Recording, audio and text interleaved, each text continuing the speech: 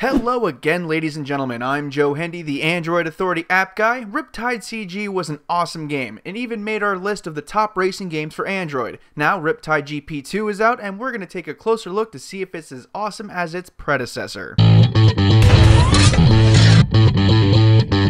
Let's start again with the gameplay. If you played the first Riptide, then most of this will feel familiar. You race around a track in a jet ski, tilting your phone to steer and tapping the boost to get some extra speed. In that respect, not much has changed. You can change from tilt to touch controls if you so choose, but otherwise everything remains pretty much the same. What has changed is the trick system. Before there were a predefined number of tricks, in Riptide GP2 you can now unlock new tricks and set which motions do which tricks. So there's a nifty new feature. Also, there are a lot more tricks available than the prior game. There is also now a much more in-depth gaming experience with GP2. There is a career mode and an online multiplayer mode. The career mode has over 30 races and a total of 102 stars to earn before you're done. During races you earn XP to upgrade tricks and money to upgrade your jet ski. That brings us to the last thing we want to talk about, the depth. Not only can you buy new jet skis to race, but you can upgrade existing ones, so there is that element too. Pair that with the Play Games integration and the online multiplayer, and this is a game that you can easily immerse yourself in for hours. Like the first game, the graphics in GP2 are phenomenal. Everything looks good and sharp, and they even brought back that water on the camera thing that we liked oh so much from the first one. It's not all that different from the first game, but if it ain't broke, don't fix it, right? They've even integrated a settings menu for graphics, so those with older devices can tweak their graphics to get better performance. Usually the default settings work pretty well, but if you need to turn them down to remove the lag, there is that option. It should be mentioned that this game is specifically geared for Project Shield, so it'll probably look a lot better on that. The sound was good enough. The sound effects were accurate and the racing noises sounded good. The music was non-intrusive and did really well in setting a mood without taking the forefront. The only sound effect that didn't sound quite right was the broken glass noise when you wiped out. Okay, so here's what we liked about Riptide GP2. First and foremost is the gameplay improvements. While the game controls and physics haven't changed too much, the game's depth is a phenomenal improvement over the first game, especially the Play Store games integration. There is the longer career, the ability to upgrade jet skis, the online multiplayer, and with all the new settings menu items, it really does feel more like a console game than most Android games. This is something we've all been waiting for out of the gaming industry. Finally, the last thing we want to mention is the new trick system. The ability to unlock tricks and control which ones your riders can do gives the game something more than just grinding wins for money. If you add the ability to customize your jet ski and uniform colors, it just adds more personality, which is always a good thing. No game is perfect, and that includes this one. The first thing we didn't like was that awful broken glass sound you hear when you wipe out. A splash would have sufficed, or the crowd booing or gasping. It's nitpicking for sure, but glass breaking just sounded so out of place that it's actually noticeable. Like all games these days, there is a store to buy in-game money to spend, which is pretty much an automatic con. They don't give a lot of options. It starts out at $2 for 50,000 coins. There are $5, $10, $20, $50, and $100 options.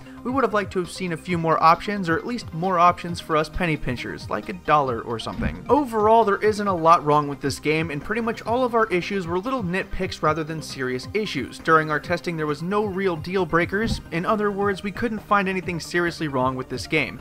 Except that glass breaking noise, it really is horrible. For the final thoughts, we'll start by saying that this game was genuinely impressive. When first starting, there is just so much to do, and it's not every day that you get that feeling from a mobile game. Vector Unit was going for a console level game here. It's no Skyrim, but it beats the tar out of Duke Nukem Forever. So would we recommend this game? Of course we would. I bought a cup of coffee today that wasn't nearly as satisfying as this game, so the $2.99 they're asking is definitely reasonable. It's arguably one of the best jet ski racing games ever released, and since it's better than the first one, and the first one made our best racing games for Android's list, well, you can put two and two together. Once again, I'm Joe Hendy, the Android Authority app guy. Feel free to subscribe to our YouTube channel, and if you like this video, check out some of our other ones. Don't forget to check out the written companion to this video and the social media links in the video description.